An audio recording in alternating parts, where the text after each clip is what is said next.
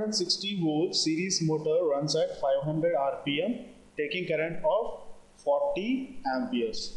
Now calculate the speed if load is reduced so that motor taking 30 amperes. The total resistance of armature field circuit is 0.8 ohms. Okay, I can write back EMF EB1 is equal to 460 minus, at first it is taking 40 amperes of current, so 40 into total resistance is 0.8, so this is 428 volts. So EB2 is equal to similarly 460 minus, now it is taking 30 amperes, so 30 into total resistance of armature field circuit is 0.8, so this is 436 volts. Okay, EB is directly proportional to speed by current IA. Okay, since flux is directly proportional to IA, I will write back EMF is directly proportional to speed by IA in DC series motor. If it is shunt motor, directly proportional to N. Okay, so I can write from this N2 by N1 is equal to EB2 by EB1 into IA1 by IA2. Okay, we will get around 679 RPM approximately. So option A is the correct answer. Then 2500 by 500 volts 50 Hz single phase 2 winding transformer having voltage regulation of 5%. If an auto transformer is made by this 2 winding transformer with voltage ratio of 2500 by 3000, then voltage regulation is. Okay, now what is the transformation ratio of this auto transformer? 2500 by 3000, this is 0.833. Now percentage regulation is equal to regulation of 2 winding transformer into 1 minus K.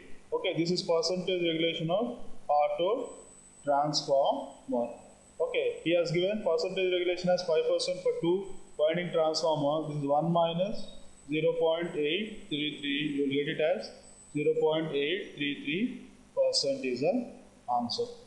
Okay, so option B is the right answer. The circuit, if the value of R3 is equals to infinite, then the V0 is. If R3 is infinite means this combination is not going to exist. Simply it is an inverting amplifier whose gain is minus R2 by R1. So the output is 180 degrees phase shifted compared to the input, and the gain is R2 by R1. So option D is correct. Here in this case, this diode must be connected in this way. Okay, but it doesn't affect the answer at all, because if R3 is infinite means the diode circuit is not going to be there. But comes to whenever R3 is equals to 0, it's going to have a crucial role now. See, just look at it.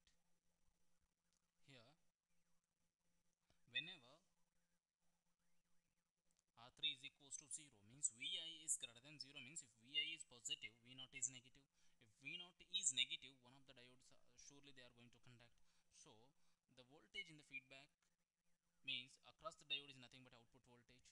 So it is clipped off to 0.7. If VI multiply with gain is greater than the 0.7,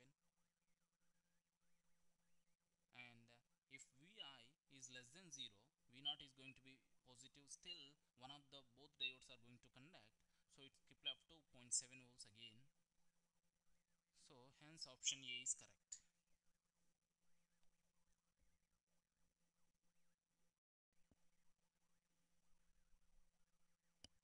Here consider the following circuits: gate 1, gate 2, gate 3 mentioned in the form of electronic circuits, that is using transistors. Here digital logic circuit is shown below, because gate 1 consists of the electronic circuit shown above, gate 2, gate 3 as well. Okay, gate 1 whenever its output is low means Q4 is in on situation for gate 1, then only the output is going to be in low stress. At that time it can sink maximum of 16 milliamps. Okay, for the gate 2 and gate 3, if the input is low, the current is supplied to the gate 1 is 1.6 milliamps. Whenever gate 2 is taking means gate 2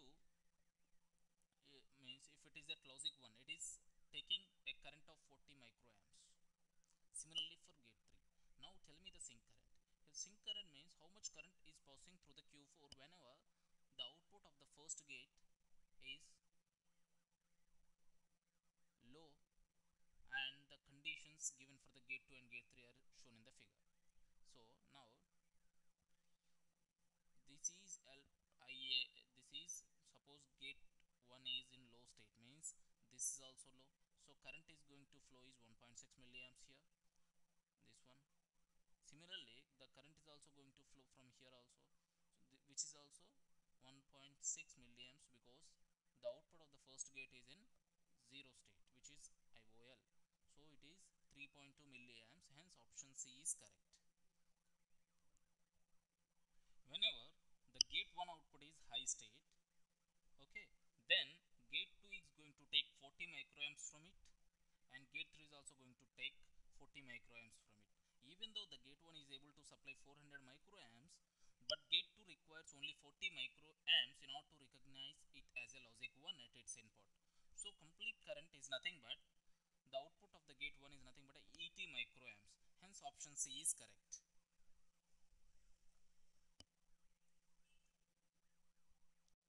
State model of a system is given by following matrices. We have to find out the transfer function of the system. We know that the transfer function is nothing but C Si minus whole inverse into B. This is A, this is B, this is C.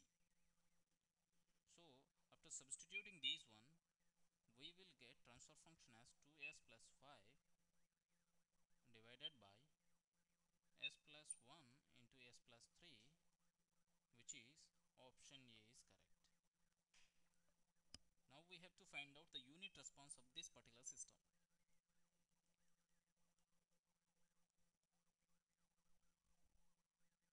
Here C of s by R of s is nothing but this is the transfer function. We have to find out the unit step response. That means R of s equals to 1 by s.